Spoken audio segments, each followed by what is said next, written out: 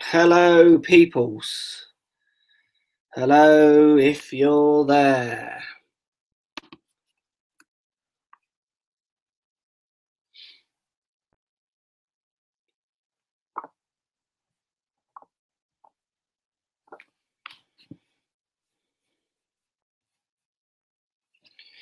Sometimes it's hard to get this. Need to mute this one.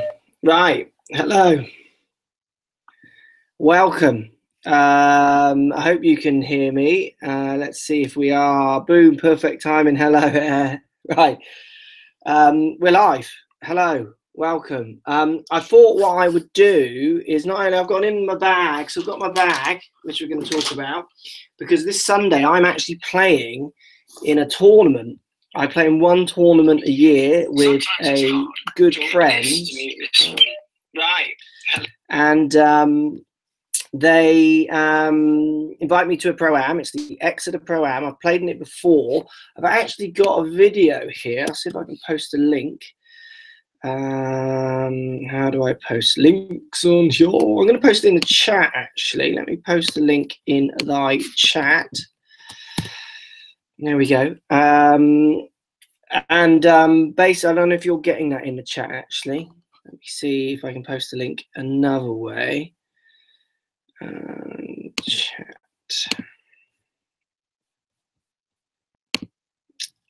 Bear with. Not so good without a producer.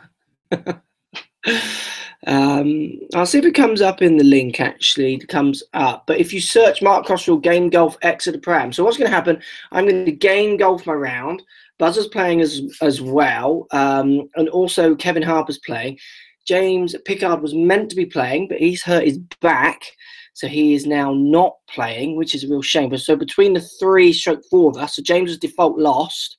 So he has the wooden spoon because he's not made it through the fitness test. James Pickard, come on, if he's not on another fairway, he's holding his back, isn't he? Come on, James, man up.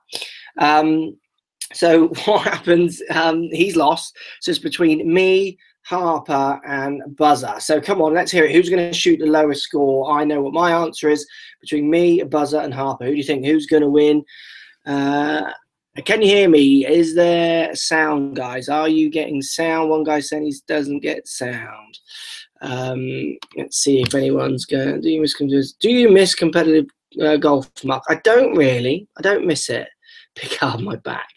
I don't miss it. No, that's a question coming from the chat. Harper from Chris Jones. There you go. You can hear me. Yeah, Pix isn't playing, so he's lost. Harper. Get Rilla to play. Harper. Yes, Chris Jones can hear me. Great. Thanks, Chris. Yes, sound good. Buzzer. Okay, easy one. Harper. Yeah, right. So we've had a buzzer and lots of Harpers. Sound is good. Cool. Anyone gonna say coach? Coach isn't playing. Turn the volume up. One buzzer, one Crossfield, 2 buzzer, 3 Harper. Correct. T White. Thank you very much. The first Crossfield winner. Now, cross my field, Tom Frost. Indeed. Where is Gorilla James? Can anyone in chat answer that? I'm getting slightly bored of answering that question over and over and over again. He's in the gym. Rest in peace, Gorilla. The spider on the wall. That's not a spider. It's like a little tack. I think you're thinking that thing there. Harper. Yeah, my money is on Harper. He's a full-timer. Buzzer's a semi-full-timer, so he should come second. I haven't hit a ball for 3 weeks and play twice a month.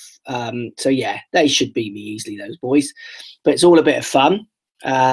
So we will see. I'll game golf and then I'll present how I played. I'll talk to you about how I played. You can look at my last round from last year. Like I say, if you search Mark Crossfield Game Golf Exeter Pro-Am on YouTube, that's my round. I was going really well, actually. I was 2 or 3 under after 12 holes and then kind of hit 3 wild shots, which cost me. That hat in the background looks pretty cool. That is a cool Panama hat from Ecuador. Yes, my please. So we're going to have a little competition as well tonight, so stay tuned. Taylor My Aid, this hat, TaylorMade sent me this hat. They're doing their promotion for their new driver that's coming out. You all know what the name is. So they're missing out the M out of everything because obviously it's part of their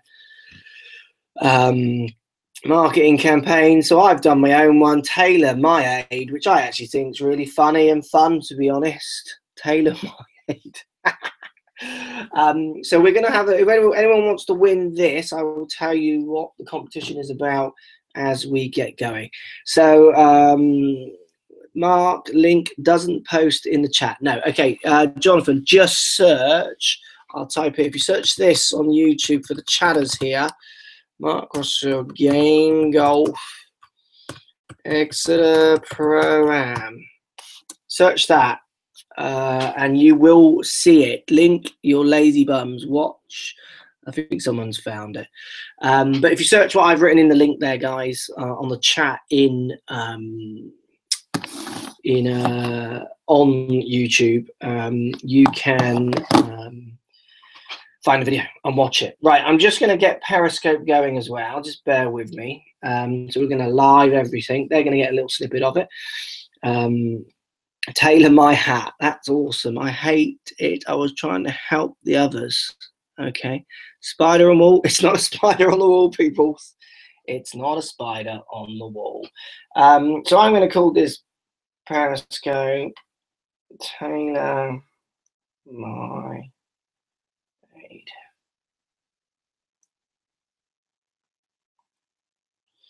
Hello, Periscope. Say hello to YouTube, Periscope. YouTube, say hello to Periscope. Hello.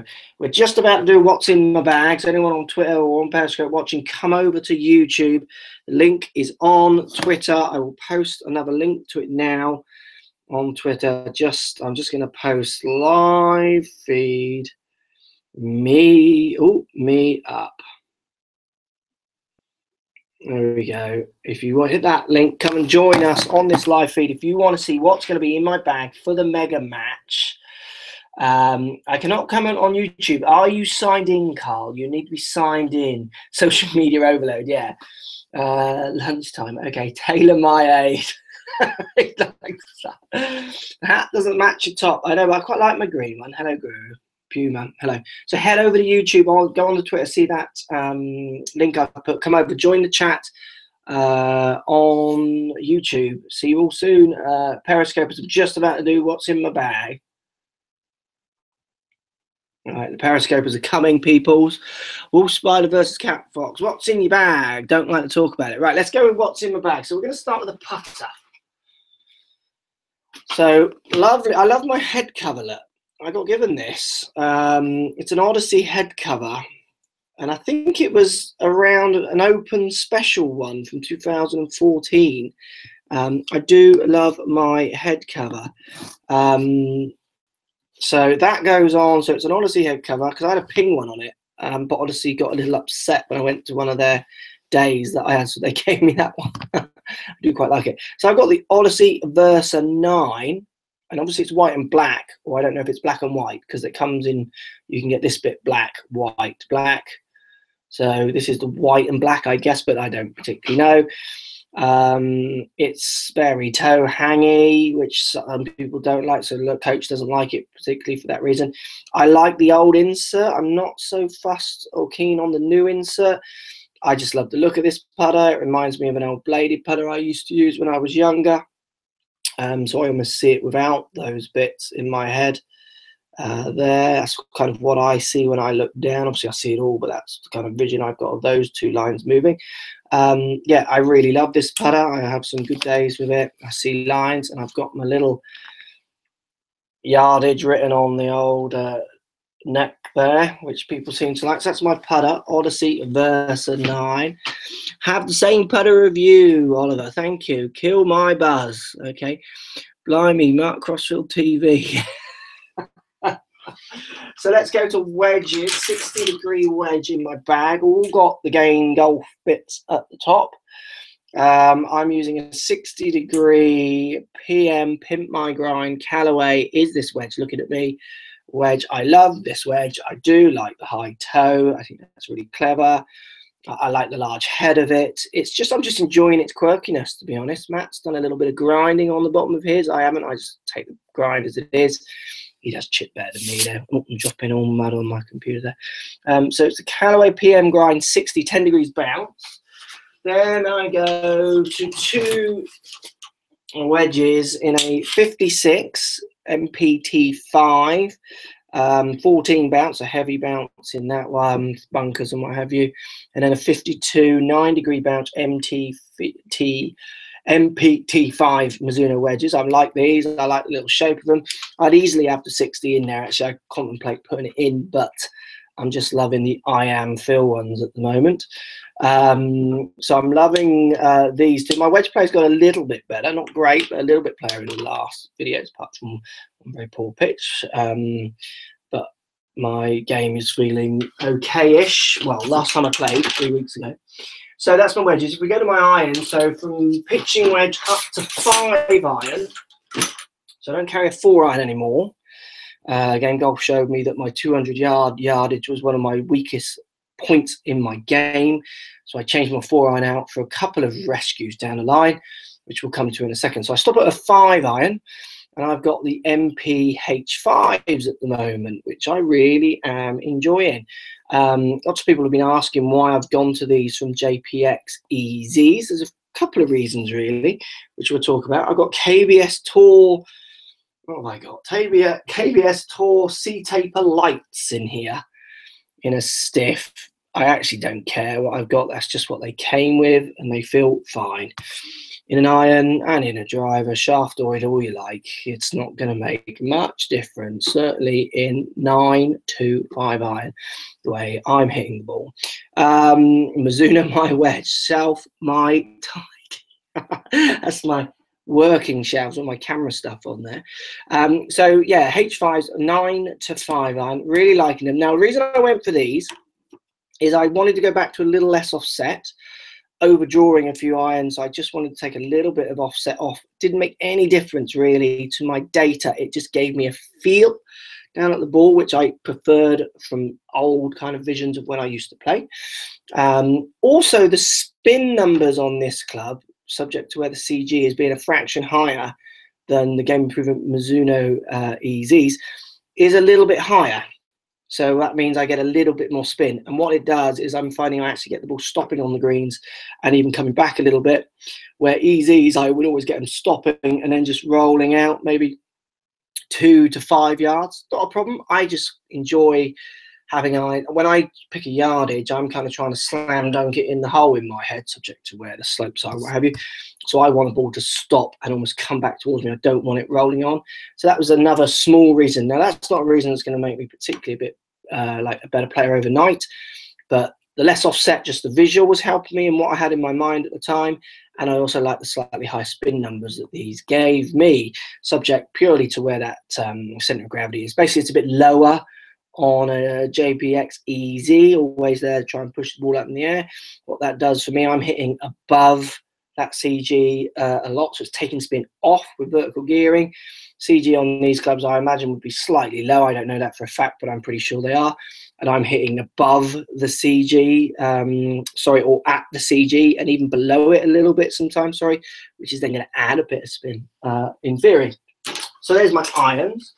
Then if we go to, I've got 2 rescues in the bag. So I've got a Ping G30 Rink My Dinks, Yard My Slam Dunk. Move on. Okay, how long till MegaMatch stuff needs to eat? Don't get that. Green and blue, horrendous fashion. Okay, thank you. What trophy is that? It's a big trophy. It's one of my old trophies. He can talk for England, Lewis Beer. Thank you. Yes, I have entered the Olympics for talking for UK. So this is the Ping G25 hybrid rink. My dinks, 23 degrees. So this is what I have instead of my 4 iron. This is around, well, I can get this club going from 170 up to 210 at a push.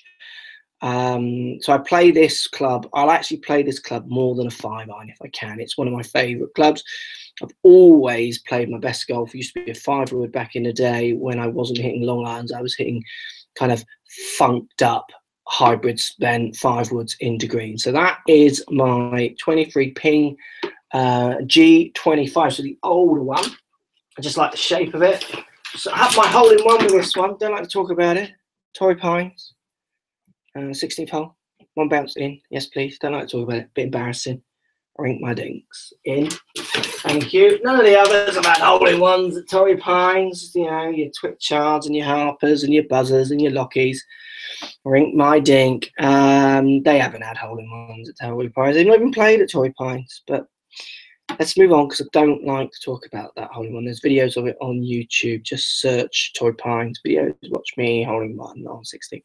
But it's a bit embarrassing. So the second one is a 17 degree 2 hybrid. And I'm in and out of loving this club and hating it. I love the Ping G footy. I love the club. I'm just not sure if the loft is perfect still for me. I don't get to play enough. You know, there can be 3 rounds, which is almost 2 to 3 months of me not hitting it because it doesn't hit that distance. I just don't get that distance that it hits. And then when I pull it a bit, when I get it out of the bag, I don't really know what I'm going to do with it so much. So this is one I don't kind of relish hitting. I kind of don't fear it, but I'd rather hit my 23. Where I know if I was playing a lot, I would hit it a lot more in situation. I would build up that kind of database with it. So it's a 17 Ping G30. So the slightly more modern version. Interesting, isn't it? Everyone's always looking for that next review, the new review. I always think that one's quite interesting. Guys, the clubs don't change from year in, year out. The marketing gets as big and hypey as possible to get your dollars and pounds out of your pockets. But these clubs, they're all built to the same tolerances, people. There are some slight variations. Don't always have to run to the new one. He says, just about to contradict himself because he now uses the Great Big Bertha new Freewood. I've got this set down 1 degree down from 15, down at 14 degrees.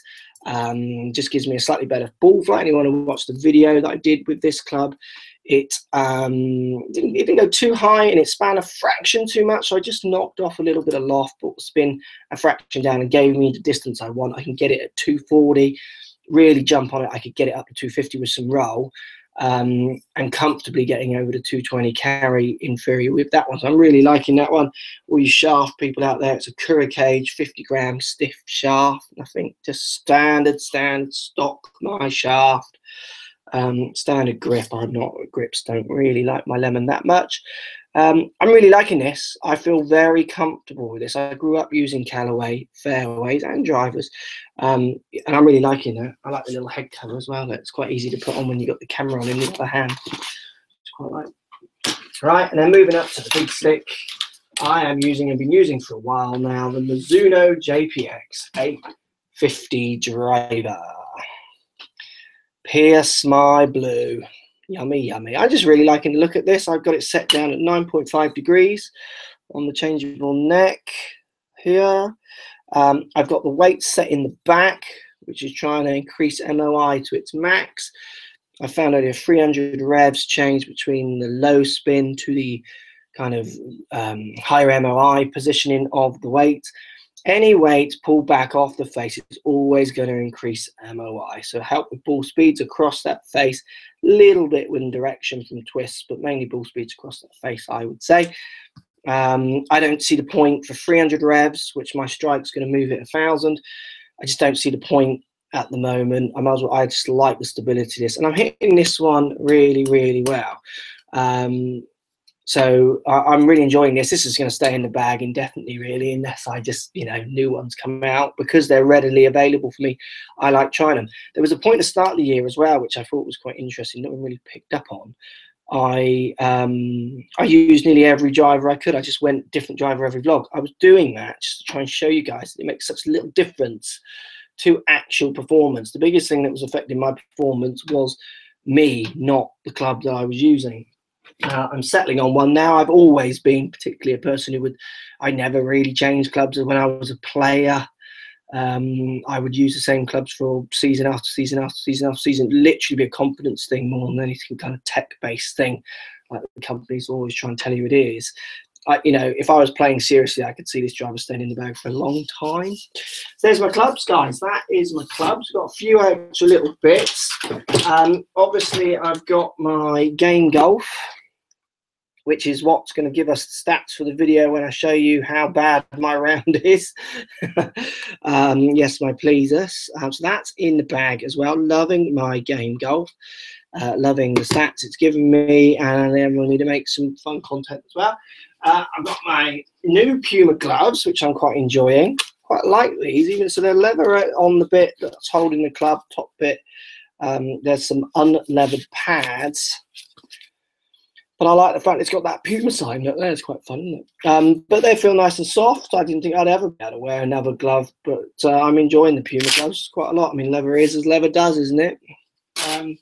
That's my glove, and then if we just spin my bag around, we're going to go, I've got one in here, sun cream in my bag, not going to need that. I've got a ball in here. Yeah, I've got, this is an old one, but I'll put new ones in. Titleist 1, AGG, Ask Golf Guru, I write on them, that one's been used. Pro V1, my X, that's the ball I'll be using. Other things of note which I like in my bag, let's see if I can find some here. These are always fun. Back to camera. I'm going to get a few of my ball markers out to show you. Everyone likes a good old perv on a ball marker, don't they, a little bit? I've got, actually, which is quite unique in my bag. I haven't pulled one of these out. I'm going to need this. I've got one of those, which I'll show you as well. This is riveting stuff, guys. I'm sorry. Back to the camera. I'm just going to show I've got quite a nice array of things here, which I thought I would show you. There they are. Got some money in my bag. We're going to do the giveaway on the hat in a second. I need to think of a little game. Anyone on the chat want to think of a little game? I don't think I can find them all. There you go. There's some. I've got some nice array of ball markers. Oceanico, Minellium. I never say that one over, right?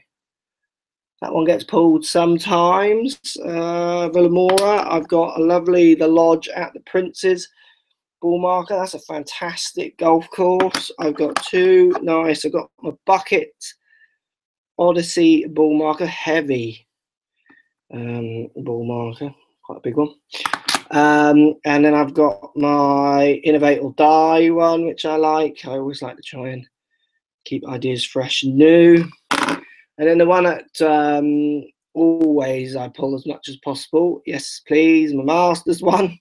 My heart will break if that one will be ever going. Will you be filming the Pro-Am as a vlog? I won't be. It will be more of a review because I'm playing with people who don't want me filming as we go around. I've got my pitchfork repair with a little mark on it as well, Masters one. And then I've got one of these. I haven't played one of these in my pockets once a year, basically. So I've got a Sawgrass one here, I think, Country Club pencil. Anyone gets a chance to play Sawgrass? So Stadium's the one you will watch. The Country Club, I would say, is a harder course. It's just insanely tough. We played it on a windy day, and it's got lakes everywhere.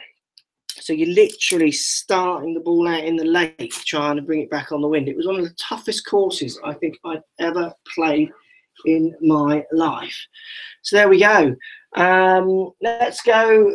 Who wants to win this hat? If you want to win this hat, what can we do? What you're going to need to do is guess my score. The par Exeter Golf and Country Club, I think, is 69. You can search it up. Search Exeter Golf and Country Club. Is the Pro-Am on TV? No, it should be. Taylor, if you want to win this hat, if you guess my score, the first person I see to guess my score will win my aid hat. Taylor my made hat. If you want to win this hat, guess my score in the Pro-Am. Now, the first one I see on Twitter will win it. And I mean the first, not the first one who posts the correct score, the first one who I see guesses the right score. So as soon as I get on Twitter at any point after my round, the first person I see who guesses the right score will win my Taylor My Made hat, Aero Burner R15, which will soon change that new driver that they're bringing out. If they're getting rid of that one, we don't worry. Taylor My Aid, guess my score. Post it on Twitter, and the first score I see you're posting them there. There's no point posting them on there. But I mean, if you want a safe bet for posting my score, it's always best to post 59. He wins it. Crespo wins it. 59, yes, please. The first person who guesses my score, if you want a safe bet, just bet 4 over. That's generally what I will score. So yeah, if you want to win tailor-made, well, Taylor My Aid hat, post the score on Sunday. We're playing MegaMatch. Yeah, first person to guess it wins. First person I see who guesses it wins. It's quite a loose competition. There we go, guys. MegaMatch Sunday. I will keep you posted. You'll be able to see there are people who know where to look for the scores as well. If you want to, but I'll do a video and hopefully get to talk a little bit with Steve and Kevin as well after their rounds, maybe even before. I will also post my score on Game Golf as soon as I've done it. So that'll be Sunday evening, possibly, subject to what time I finish and if I have to go back to a presentation. I've made a vow if I win, anyone on Twitter who's seen me, you will see what I'll do if I win is probably not the prettiest things. But yeah, follow the video. It'll come via Game Stats. Thank you, Game Golf, for the lovely device. And let's see, Kevin, me, or Buzzer, who will win? I think Kevin, but as long as I beat Buzzer, I'm very happy. I've already beaten Twitchard. He's not fit enough to play, so that's a loss. So Buzzer's beaten Twitchard as well. Kevin's the man. I could sneak Kevin on a good day, but I don't get many of them, and he's a pretty good player. Thanks for watching, guys. Thanks for tuning in to my live MegaMatch preview and in the bag. I will do more and hopefully connect with you in this live fashion a little bit more. Thanks for watching. Speak to you later.